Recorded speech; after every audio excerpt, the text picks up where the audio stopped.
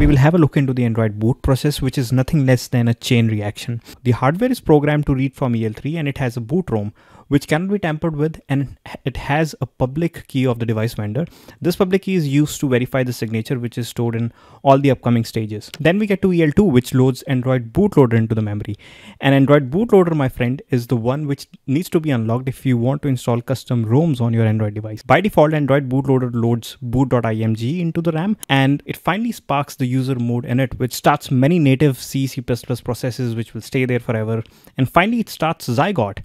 So Zygote is the parent process for any app process that will be created from here on. So Zygote initializes Dalvik VM because it is required to run your Java or Kotlin code. The first fork that happens on Zygote is the system server, which actually contains all the framework services. Finally, whenever you start an app, a new process gets forked from Zygote.